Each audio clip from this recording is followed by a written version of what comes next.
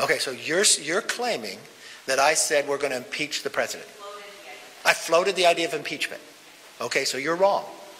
So if you record, go back and watch. I said impeachment inquiry. There is a big difference. And let me explain it because maybe not everybody understands it. What impeachment inquiry does when you vote on the floor, it gives you the apex of power of Congress. Okay? And just walk through what?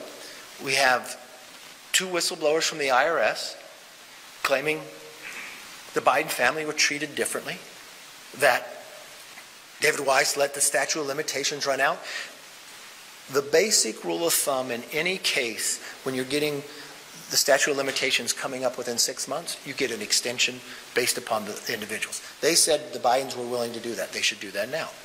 We have an individual that we now found went to the FBI a number of years ago, claiming that they bribed the president and said you couldn't find the money because all the shell companies, it's the 1023.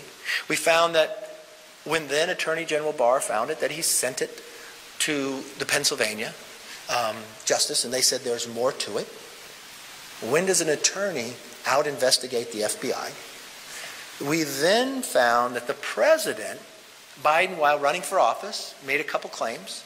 He first looked the public in the eye and said, I've never spoken to my son about any business dealings. He said, my family has not taken one dime from China. In part of this investigation, we found that when the vice president became vice president, his family created 20 shell companies, kind of like what the 1023 said would happen. We found that 16 of the 17 payments from Romania came to the president while he was vice president. We now found that money did come from China, differently said. We've now found the president has changed what he said, but we have a real question about David Weiss and the Attorney General and the other 6 people in the meeting. It's contradictive based upon what the IRS agents said and asked questions and took notes from the meetings and emailed everybody about those notes. Now, if you're any member of Congress, this is not saying impeachment. This is not anything but we need to investigate. And what happens, like you watched the situation yesterday, where the federal government says there's still an investigation of the Bidens. Well, the only way you'll be able to get information that way is to have the strength to be able to get the documents you need.